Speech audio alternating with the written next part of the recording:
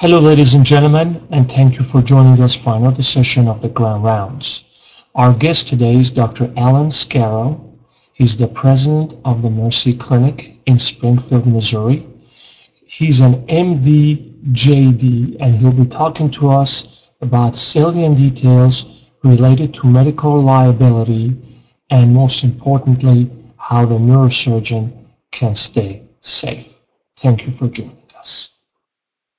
Thank you for having me, Aaron. Today we're going to talk about, look at a review of medical liability for the neurosurgeon and how to stay safe.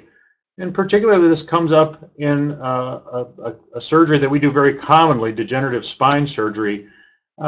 We also get sued, as we're going to talk about in a little bit, most commonly because of input either from our colleagues at our hospital or our clinic, or even other neurosurgery colleagues. So that what we say to patients who come into our office that have maybe been seen by surgeons prior to us is very important. So let's go ahead and get started here.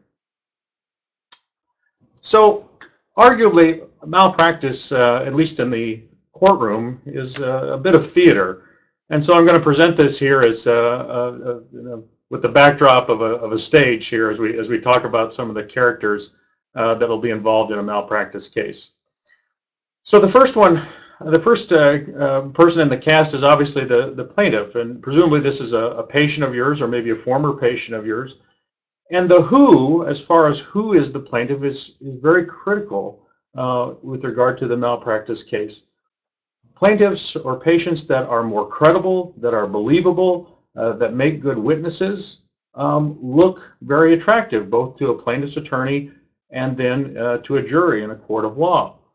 So again, patients that come into an attorney's office that have a good story, that are able to communicate effectively, that would be able to convey the story both of their life before the surgery and the consequences after, those are going to be patients that are plaintiffs and clients for attorneys that are very attractive, because those are the ones that are going to be the best witnesses in a court. And so the who, as far as who the plaintiff is very critical in that. And then you have the plaintiff's attorney. Now, I've chosen this photo that I pulled off the internet who's a plaintiff's attorney for obvious reasons. I mean, this fella looks fairly imposing. And I chose this because I wanted to convey the point that plaintiff's attorneys tend to be fairly aggressive. They are going to come after you as a defendant. They are going to try to stoke your emotions, to try and get you to say things or feel things that will ultimately play in their favor. And so you've got to know this up front, that even though you're going to have a host of emotions, some anger, maybe some resent, that the plaintiff's attorney are going to use these types of things against you, to pull out things, to have you say things that could be taken out of context, maybe that you don't mean, but in the heat of the moment, they will try to get your emotions to play into their hands. So they're going to be kind of like this guy. They're going to be aggressive and come after you. So we don't like these guys so much. At least when they are up against us, we see them not in a favorable light. Okay, the next person in the cast is typically the hospital. And the reason I bring these up is, as we're going to talk about a little bit later in this talk, is that the hospital is commonly a co-defendant with neurosurgeons in a malpractice case. And of course, hospitals are not inanimate objects. They are run by people. And so the administrators, or sometimes the case managers or risk managers in a hospital, are charged with limiting the liability exposure that the hospital is at, limiting the amount of money that the hospital has to pay out.